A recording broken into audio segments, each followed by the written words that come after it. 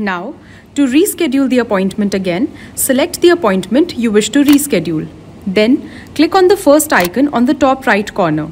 It will redirect you to the page where you can change the date and time of the appointment. After changing, click on the save icon and your appointment will be rescheduled. Your client will receive an email for the rescheduled appointment.